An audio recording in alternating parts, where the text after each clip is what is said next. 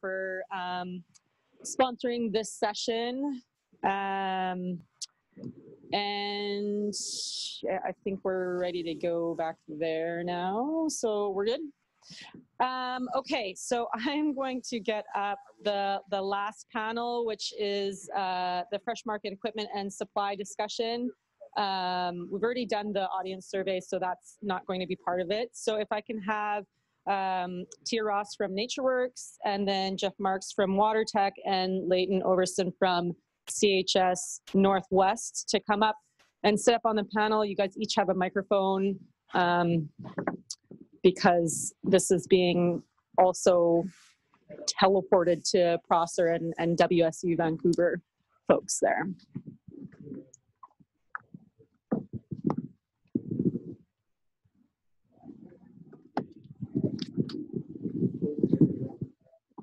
So it'd be great if each of you guys could kind of go down the line and give us an overview of what your company has to offer, fresh market production, and then we'll have some interaction here. I've got a couple other questions to add to that with, filling in the blanks, and you guys are all kind of in a different part of the segment for production. So you may as well each tell your own story here. Leighton, do you want to start off? Sure.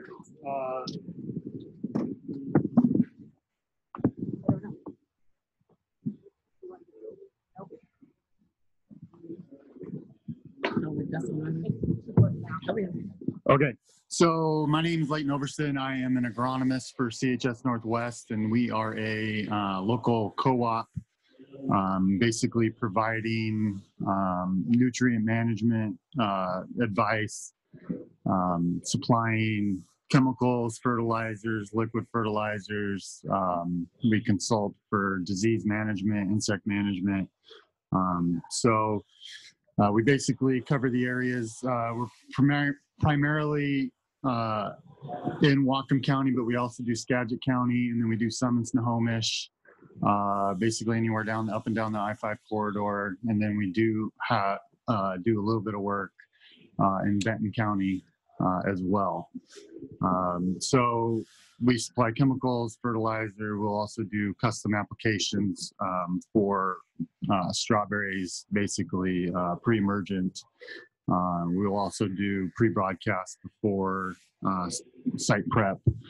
And then we'll basically work with growers based on what their markets are and what their end result is, helping manage MRLs and other things like that as well. Hi there, and I'm Tia Ross, and the company is NatureWorks, and we provide the fresh strawberry market with packaging. And our emphasis is on helping make environmentally sound decisions, which gets a little complicated at times, because at the end of the day, it's still packaging. And we are open and available during season 24 hours a day, 7 days a week.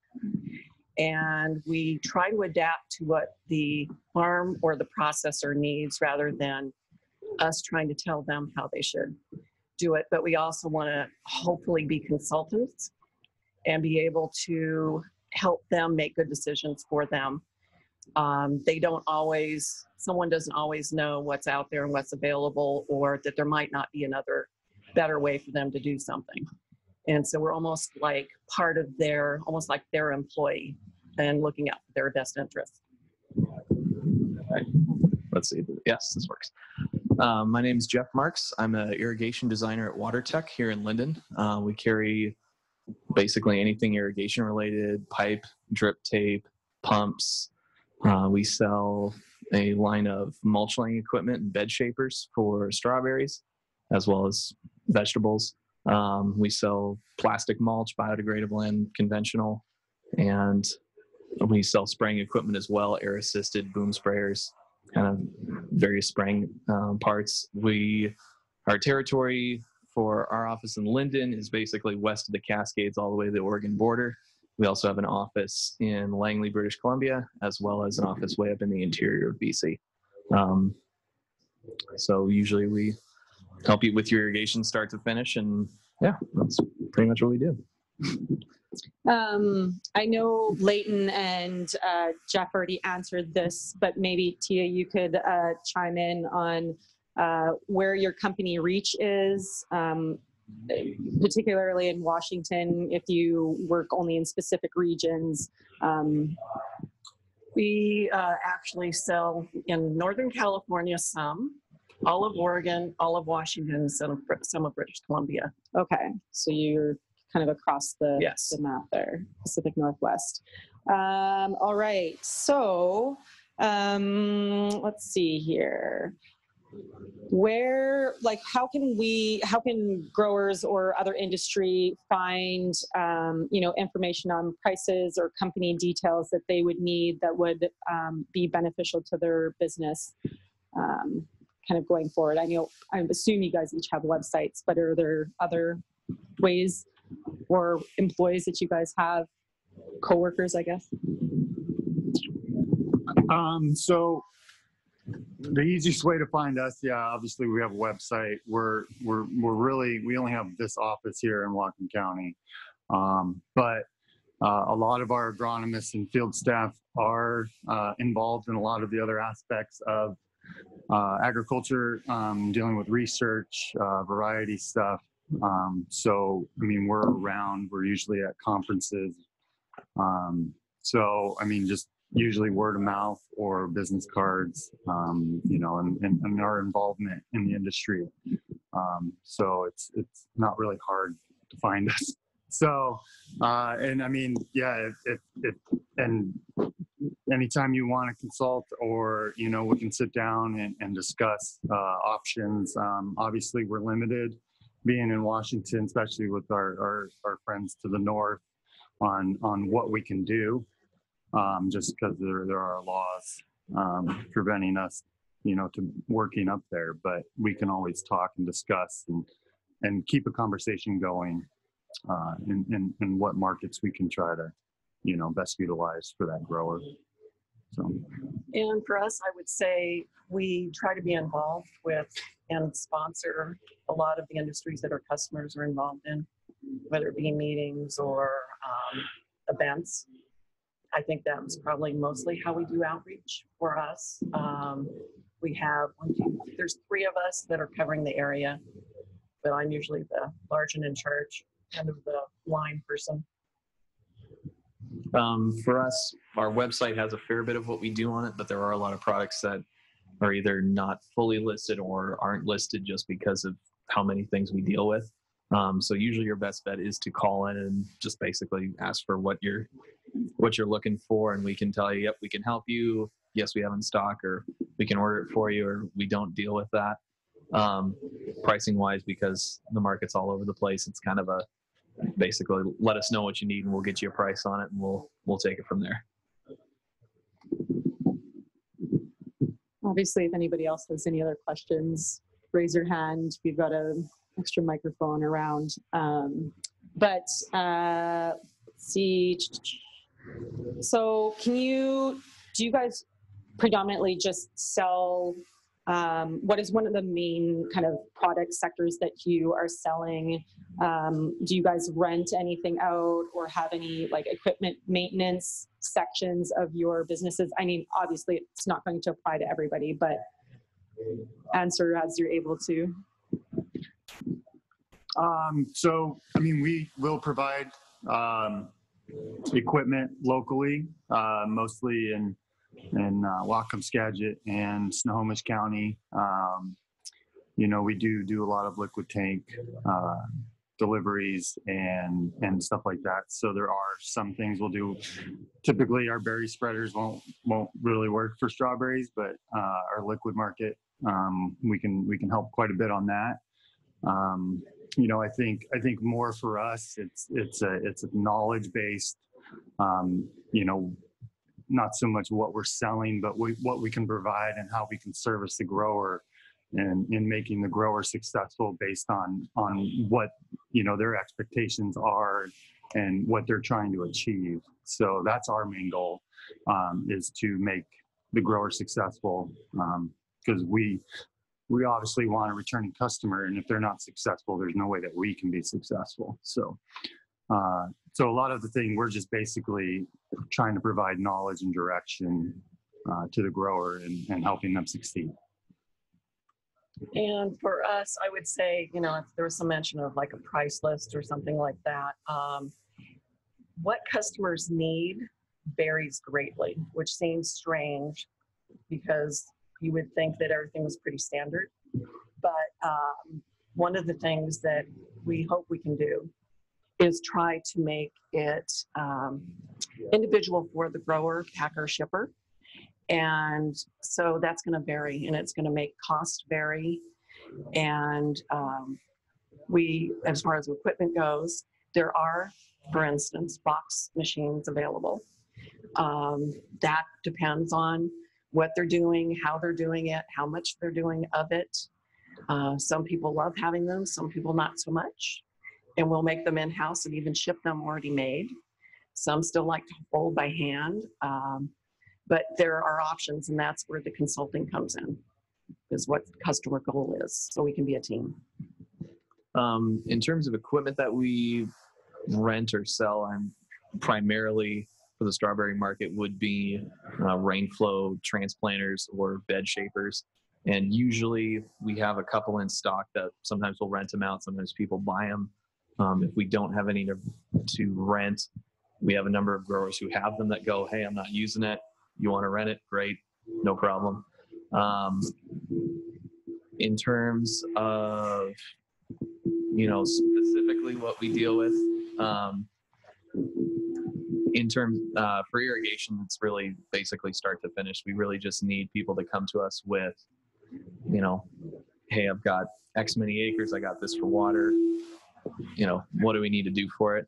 And from there, we can pretty much take it start to finish. There's not a specific thing that we really dive into. It's more of just the broad scope of irrigation. We can say, okay, we can make recommendations on drip tape, you know, plastic mulch that you can use in there, piping systems, everything for growing out there. Okay, cool. Can you guys tell me what the benefit of working with you would be versus a company not located in the Pacific Northwest? Like what edge do you have on this Pacific Northwest market?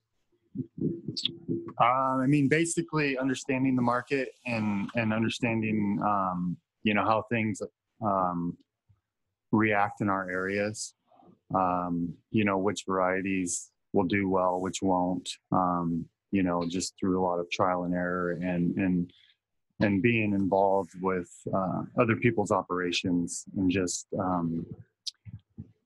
you know, just having that history of understanding, you know, what we've been trying to do and how the markets are shifting or what we're trying to do and the changes in the government bodies and the regulations and stuff like that as well. We can kind of understand all of that, how our soils work, how our water, you know, how that's all affecting the crops and our plants in our area, and what our disease pressures, what our insect pressures are, the different weeds types, you know, having that research base. For us, there are things that I think being out of the scope of just Pacific Northwest helps, because California does kind of drive things at times, and at least to be able to bring that to explain what's going on, you know, and then certainly it's the grower shipper packers option, but at least making them aware, that's helpful. But I also think that it is important to deal with someone locally, because things do, you need to be able to respond quickly, and you need to be able to make sure that, to me, the packaging should be the last thing they're worried about. It's not someone's full-time job to have it, but it's necessary for them to get their product out the door. That should be on us. I mean, really, when it comes to irrigation products, there are some products you can buy online, save some money, ship them, but a lot of times having someone local that you can go into the store and say, hey, I bought this from you, how do I set it up? How do I do this? This isn't quite working right. Or, I just need some good advice. It's nice to be able to go to a local place that's there. I've had some growers go, it's great, I can buy it online, but if I have a problem, no one can show up on my farm. No one's going to come by and say, oh no, this is what you got to do to fix that. And being local, you're able to go out and see what's going on. I'm sure same thing for Layton. You can go out to the farm and look and go, okay, this is what's going on with it. Not, sorry, you bought it online. Good luck. It's, there's someone local that can help you with that. Okay, so from a timeline perspective, what do you think is important to tell the industry, or what should they be aware of when inquiring about products or services that they need to order? I mean, are there certain timelines that take longer, or do you usually have certain things in stock? And kind of, I know a lot of you guys have many different products, so it really all depends, but perhaps give a general range of things that would be applicable to strawberry production.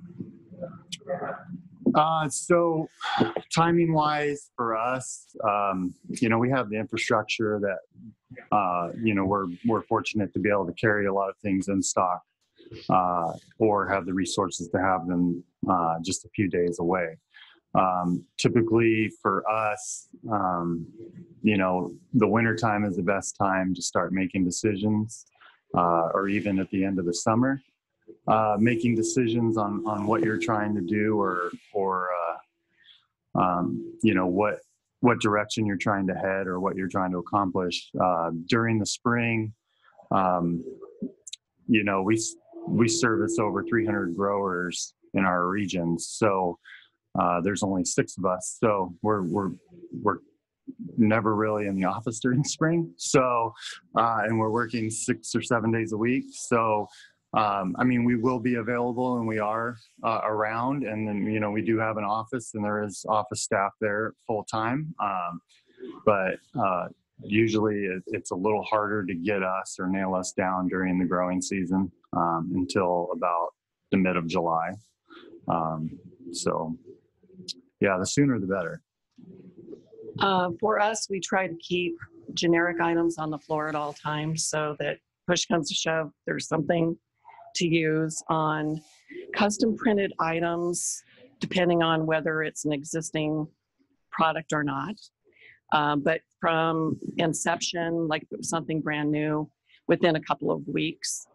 And we do have people in-house that can work on design, and also design on labels. We can do that all in-house and really quickly.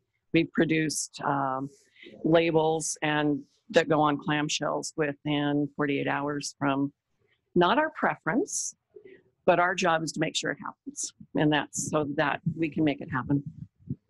When it comes to equipment, usually that's the longer lead time, because it usually is built at the factory and then shipped, and those can have a lead time of anywhere from 6 to 8 weeks. So equipment wise, it's sooner is always better. In terms of just basic irrigation, like drip tape, pipe, and plastic mulch, a lot of that we usually have in stock. But again, sooner is always better, just because you'll get a season where all of a sudden one grower triples his acreage, and now everything that you brought in is out of stock, and now we got to wait for it to show up. So usually sooner is better, but for the more common products, they're always on the shelf, so we can usually supply you within a day or two if it comes to it.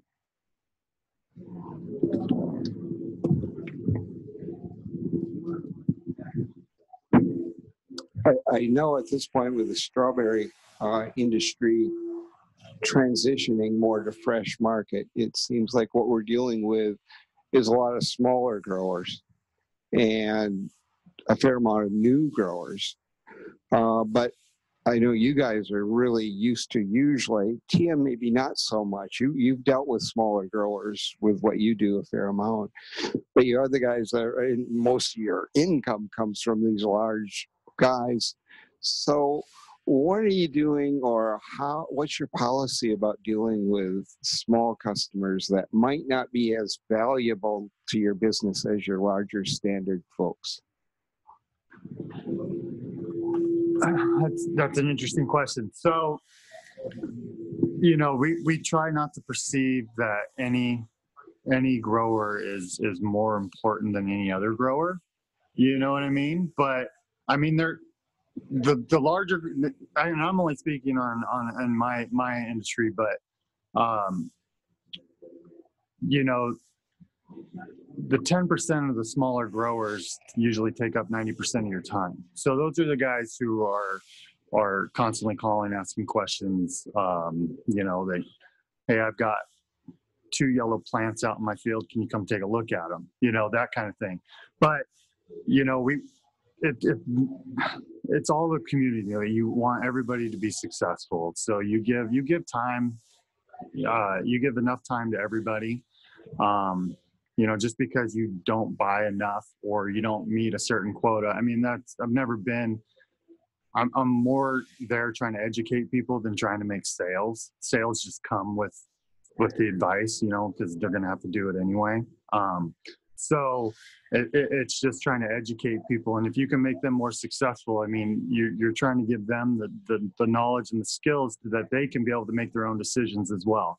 So, and whether it's pointing them in the right direction of certain resources or people to talk to as well. We're all just trying to educate each other, so I think in that respect, you always have to deal with people on an equal basis. You may not be able to get to them because you've got less acreage to cover, but you always try to make time to stop and talk to them because they're trying to make a living and they're trying to be successful. And so you have to respect that, and you have to take that, just because, maybe they're not, buying, such and such amount. It's never really been about that. So, you're trying to give everybody their due respect, and definitely, and those people are usually the most eager, and and they're the ones doing the research, and they have come up with all these outside information.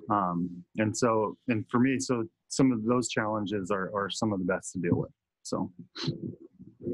Even though you said it wasn't important for me to say anything, I'm going to say something. Yeah, I just mean that you're used to dealing with smaller fresh and markets. It's actually probably the most fun of anything that we do is when someone has really no packaging and they need help, and you can help them be successful. Brand identity. Have you ever thought of all of those things? And that's where it's amazing. And small people can become bigger people if you're part of the team and you help them get their thing done. To me, it's the most fun by far. Yeah, we really try our best to help everyone out, regardless of if they spend $500 or $500,000 with us. Because I mean, we've had some growers that, first couple of years they come and they hardly spend anything, and then all of a sudden, oh, I just bought 30 acres. Oh, okay. Like now they're going to start spending money. So we don't really discriminate size wise.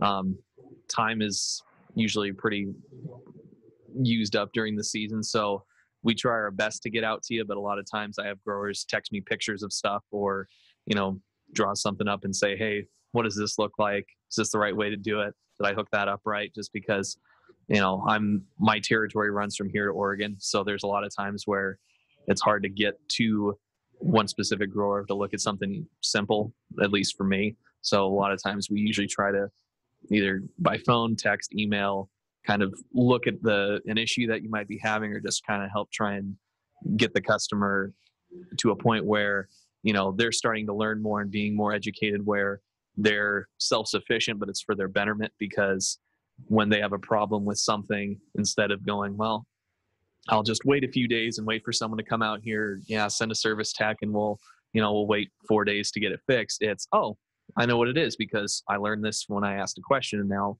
I have it. So now I can be a little more self-sufficient. And that's when you start to see a large improvement, especially in terms of just general grower attitude, as well as sometimes their production, because they're aware of, oh, this is a symptom I need to look out for. If, my pressure gauges are low, my filter's plugged, instead of just ignoring it, I'm going to actually change it. Oh, now I'm watering better. So it kind of helps. It can sometimes even help increase your yields, just because you're more aware of what to look out for and what to be, what to be mindful of. And if you got something else, just let me know. But there's not a whole lot of people here anyway, so it's kind of a good chance to have a conversation about it. Because from our point of view too, is we're trying to figure out how to have some kind of network that can support smaller growers. Because it's the same thing for us. You can't apply for grants, or you can't visit people nearly as much when they're small. It just isn't cost effective or resource effective. And I think you guys are on the front lines of making sure those folks are successful or not. And it's always a frustration. I hear from growers all the time is, I'm too small, the guy's not going to come out and visit me or whatever. But it's always also hard to integrate that into their system. So it's an interesting problem, is how to serve small growers efficiently and economically with what resources we got. I think that's the last. That's almost more of a comment than a question, but I think that's what we're struggling with right now with strawberries. Is how can we serve this market? How can we grow it so we're more successful and they're more successful?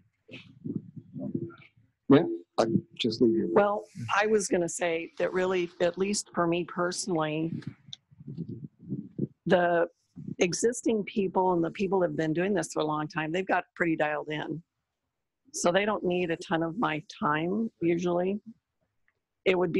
My time would be available for the people that are trying to get started or need help. So I'm kind of lucky in that way, because I'm not out trying to maintain anything really, as far as equipment or, that kind of thing. So it actually is, I'm available, I guess would be the end shot. It's people that already have everything going. I don't need to help them too much. Oh, thank you. Thank you. The food recovery angle and having cleaners is actually the bottleneck of their whole operation. They learn everything else and they don't know anything. So I have one more question.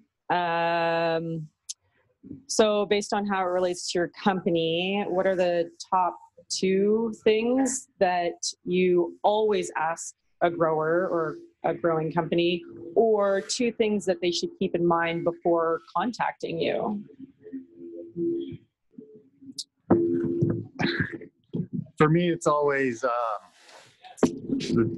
and strawberry related, of course. right. The 2. Well, this covers all commodities, but where are you taking your fruit, and what restrictions have they given you? So there's a lot of times where people want to plant crops and they want to grow varieties, but they haven't found a market yet, and they don't know where they're going. Or for me, it's find your markets. What void are you filling? And then that helps me be able to decide, what we can do, because not everything. I mean, I'm dealing with mostly processed strawberries as well, but some fresh, direct market stuff. What are our restrictions? What are your buyers looking for? What have they restricted you to? Just so that we can have. It's hard to make recommendations and go through an entire timeline without understanding what the end result is going to be or where it's heading. So there's just things we have to have in place before that, before I can really do my job. So my 2 questions would be, number 1, what's their market? Like, where are they going to sell them? Are they selling them at a farmer's market? Are they selling into a grocery store? If so, how many? And then the other question would be volume. And the volume has much less to do with price and everything to do with what would be the best recommendation for them as far as packaging goes. If they're doing a lot of volume, they're going to need to move very quickly, especially on strawberries. There could be things like pre-assembling boxes that would help them. Those kinds of things. And so those would be my two, would be where are you selling and who are you selling to? My two questions that I ask pretty much everyone, regardless of whatever crop they're growing, is how many acres are you doing, and what's your water? Where's your water coming from? How much you got? It's kind of, I mean, it's a little more than two questions, but a lot of times growers will have, for the smaller ones, it's not as bad, but if, we have customers who they have 10, 15 acres and they go, yeah, I've got, a small well on my property that gives me 5 gallons a minute. That should be enough, right? Well, how many acres are you planting? Oh, 15. It's not enough. So a lot of times we usually always just start with the water, how much you have available. And then from there we can look at it and go, it might not be viable to do all 15, or you have to understand that partway through the season, you might not be able to put any more water on, and your plants are going to need it, but you can't supply it. So that kind of allows us to either come up with a game plan in advance, or at least make the grower aware that they're going to be short at some point in the season. Just to be aware of as well, irrigation isn't cheap, but it's also not that expensive when you think of how essential it is. You can do, a pretty budget friendly system, but you're still going to spend, $1,000. I mean, it's hard to walk in and get a complete system for $100. So I have some people kind of come in and go, oh, I kind of thought this would be cheap. Well, it's not cheap, but it's going to be effective, and it helps when you come into the store too, or when you call and contact us, to kind of have some sort of idea laid out on what you're doing. Because we can make recommendations, but ultimately it's your field. So if you want to do X number of rows this long versus this way, we can help you decide that. But it always helps to actually have some sort of plan in mind prior to showing up, just because there's so many options. It's kind of hard to nail it down if you don't know what you want. So do either of you two want to add to that last comment that Jeff had? I mean, do you guys kind of see that in your own industry of, wanting the grower to really have a pretty solid game plan, or do you prefer to help make that plan with them? I personally am one who wants to help. I hope that we bring more knowledge about what they need to do than they have, which is why we're there. Ultimately, they make the decision, but I can give them, and an example would be degradable, compostable, that kind of issues. And at the end of the day, they make the decision, but we certainly can provide them with the information to make sound decisions. So, but I would hope that they would rely upon us to help them in our area of expertise. Just like I don't know how to farm the strawberries, but they do. For me, the only plan I need to know is if they have somewhere for their fruit. So, I can go, I'm going to work with them hand in hand from the beginning of site prep all the way until harvest. They don't really need a plan. Just where their fruit's going to go. We can figure everything else out. So, that's basically all I need. I have one additional question, actually, that I was thinking about with this last discussion. Does, the changes with food safety being, pretty important at this point, very important at this point, how does it relate to the things that you sell in your businesses?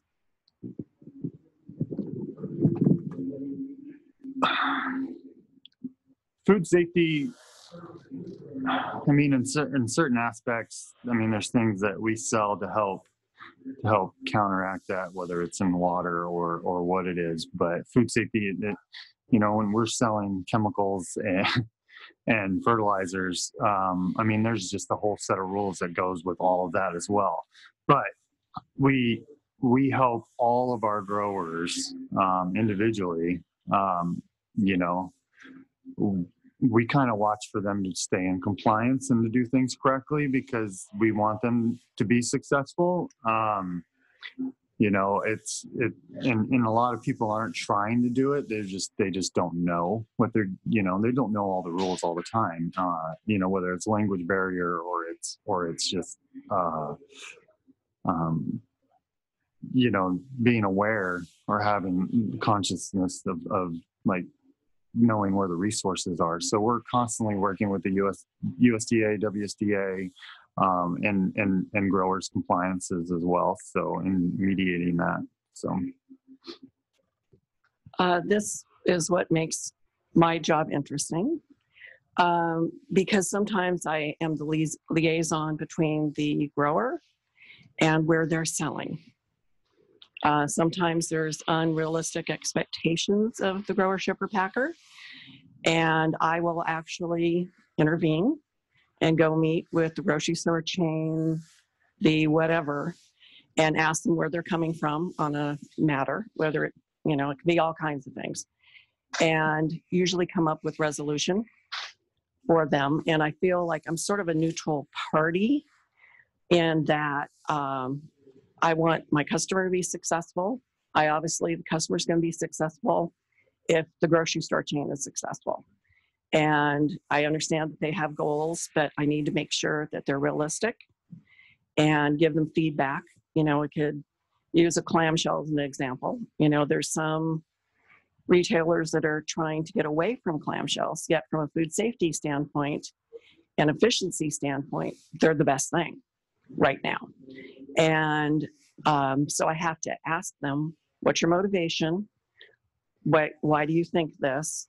Have you thought about the various things, you know, food safety, shelf life, all of those things, and then come to some sort of conclusion? To some degree, it plays in. I know some growers are using plastic mulch to get the fruit off the dirt.